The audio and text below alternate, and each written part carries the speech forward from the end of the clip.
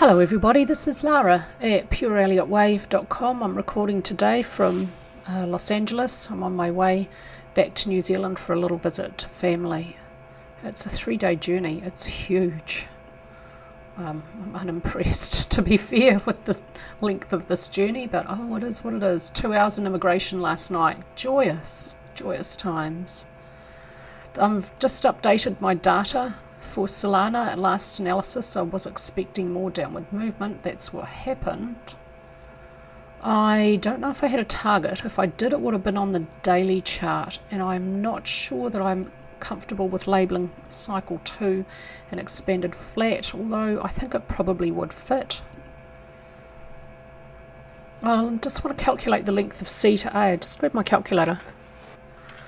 Okay, so C is 2.39, nearly 2.39 times the length of A. That's not too bad. It just doesn't quite look right. I think I might want to put 4 here or here. Let's get rid of that. Let's put 1 up here. And then 5 looks like a pretty good impulse. The key would be the subdivision of the 5th wave. Looks like there might be a 4th wave triangle in there. It makes a difference. It's important to how cycle 2 subdivides, and so could cycle 2 be over. Looks like it could be a double zigzag. I think I'd put this here in CX as a expanded flat, and then W and Y as zigzags. Okay, I'm going to jump over to the daily chart. This is where I last had the analysis. Oh, okay. Oh, I really want to see 4 over here as a triangle, I think. Let's just chuck some labels in there. Actually, before we do that, I need this on a semi-log scale, otherwise it's just going to look ridiculous. It's really important to view these cryptocurrencies on semi-log scales, arithmetic scales, for markets with this incredibly high volatility. Just don't look right. Yeah, that's a really good triangle, so I do want to see 4 over there. Okay, so that's why. Okay, well, let's get rid of this because I still think I want to see this over here.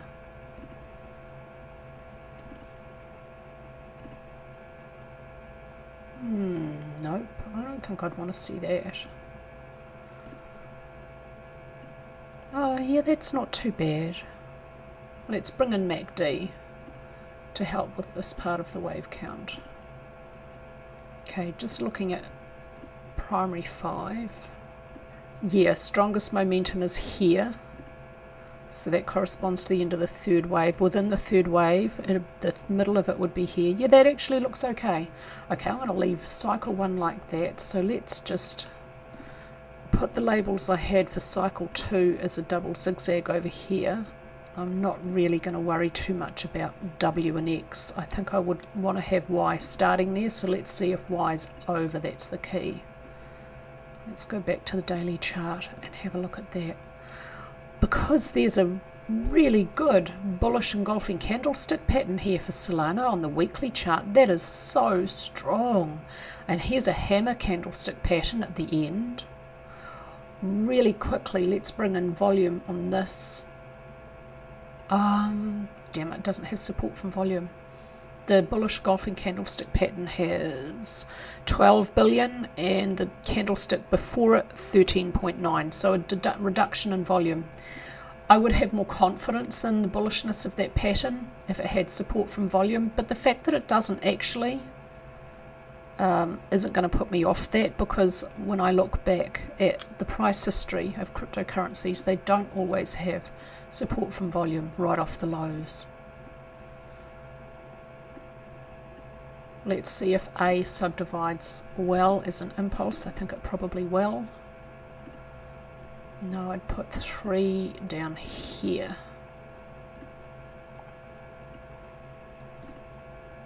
I think I might put 1 here actually.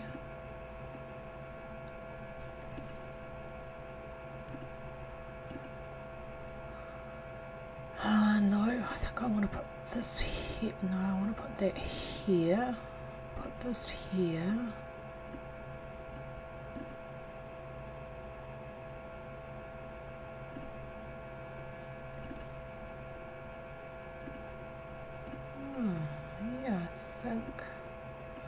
Okay, what's the low here? 108.63434. And the high here? No. So I can't have this as part of a fourth wave triangle, so that's invalid. I think I could put this here and then 2 an expanded flat.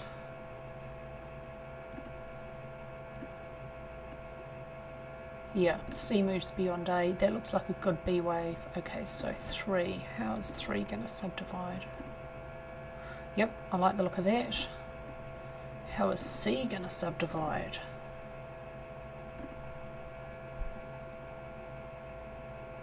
No, I think I want to put... I don't know. No, it's... I don't know.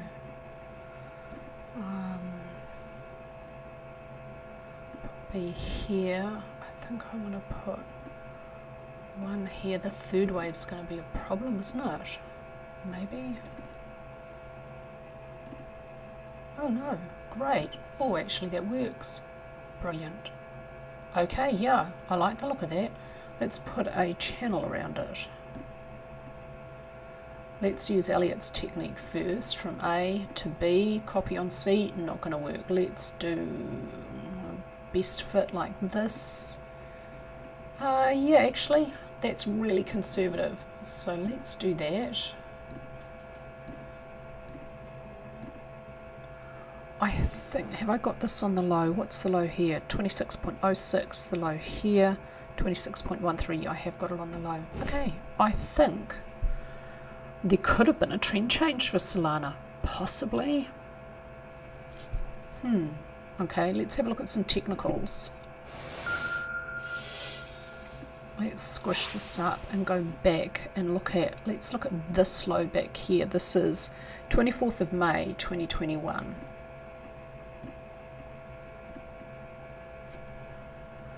What happened at this low? So there's a bullish engulfing candlestick pattern here. It does not have support from volume. This low was sustained. This is what I mean when I say, okay, normally for a normal market, if we're looking at a bullish candlestick pattern, I would want to see support from volume to have confidence in it. But when I look back at cryptocurrencies, they are so weak off their lows, not just the odd cryptocurrency, but not universally. Sometimes they are strong, but more often than not, movement off their lows starts out a little bit weakly. You have to wait a little while before you see some real strength. And that's what makes identifying lows for these cryptocurrencies so difficult. This is so hard. This is a nice bullish candlestick pattern, doesn't have support from volume. On balance volume, it's some bullish divergence here between on balance volume and price. RSI at the high reached overbought and exhibited bearish divergence. At the low it was below 50, but it hadn't reached oversold, and there's no bullish divergence here. ADX reached very extreme. I'm just going to adjust. I want the top guide to be 50 and I want the bottom to be 15. Yeah, that's better. Okay.